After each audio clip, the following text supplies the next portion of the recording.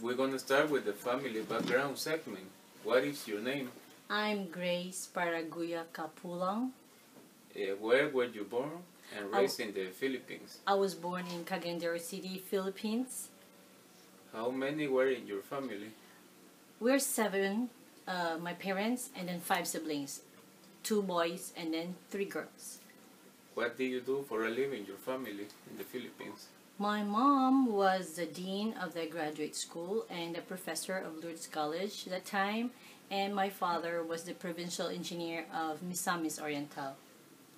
What was your family, poor or a middle class?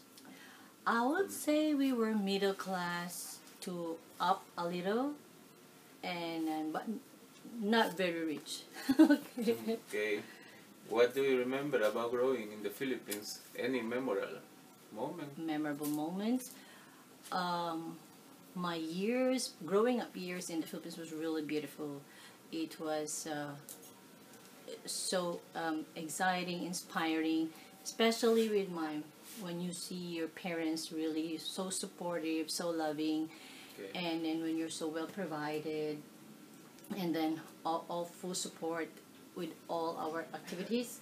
Yeah, so my memorable moment would be, I would consider, there were a lot because those were the activities when I had in school, when my mom would always be there. So Okay. in a gist, my memorable moment would be when my mom was always supportive to me in all my activities. You always remember that. Yeah. What was your daily routine in the Philippines? Daily routine in the Philippines was just simple. Our family was just a simple family. When I was in elementary, it was home. As you wake up, your food was well prepared. We have housemaids who prepare our stuff. Then we go to school. Then after school, back home. Then in high school, similar. And then in college, it was most likely just the same with a little extracurricular activities in school. But it was basically home, school, or church, and then back home. Every day. That's the daily routine we do. Okay. How was your schooling there in the Philippines? Oh, it was exciting. Really excellent. I would say perfect. Elementary years, I was always in the honor list. I was very active in school. All those dancing, theater in elementary. Same with high school. I was very active as well in school, both curricular and extracurricular. I was doing directing, and then I was in an officer. Then when I got into college, the more exciting because I was still in the honors class, same as when I was in high school. I was in the honors class, and then but what was more exciting when I got into college was because I went into politics. Went into politics in college.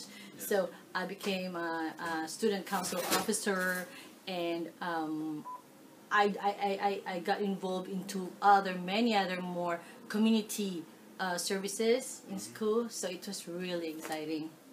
Okay. And then so memorable. What were your plans where you were in school?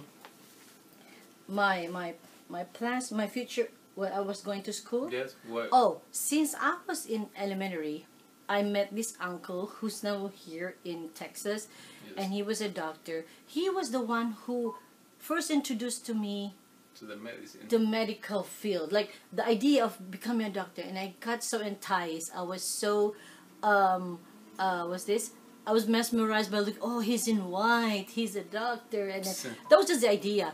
But that already was planted into my mind, like, I want to be a doctor. But I wasn't that serious, elementary, high school. Then, when I got into college, and my friends were also going to medicine, the more. So, after pre-med, BS Biology, I proceeded to medicine. And then my parents were really, really supportive all the way. So, I had no problems. I had not much hindrances. Yes. Except boyfriends. No, I had no hindrances, really, no whatever. So that was the one in mind, like, I want to be a doctor. So that was just a dream at the start, and then it materialized in the end. Yeah, that was a Yes. good thing. And then he went to America, so a little idea of like, oh, maybe it's nice to be in America, but not so much really. It was more of I just wanted really to be a doctor. Yeah. Okay. What was what was it like living during the Marcos regime? Okay. Any story that you remember? Okay.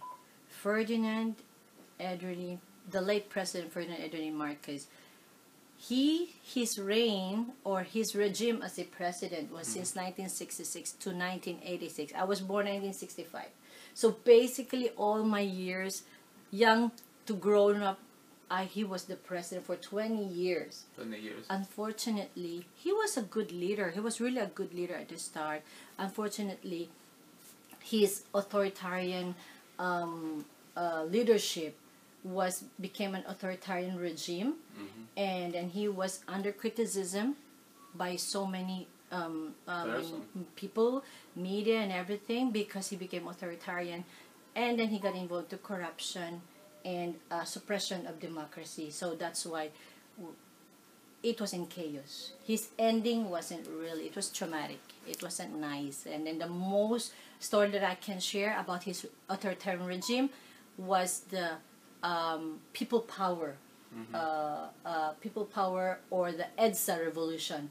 Everybody in the Philippines, in my age, my time, the People EDSA revolution, September 21, 1972, that was very memorable.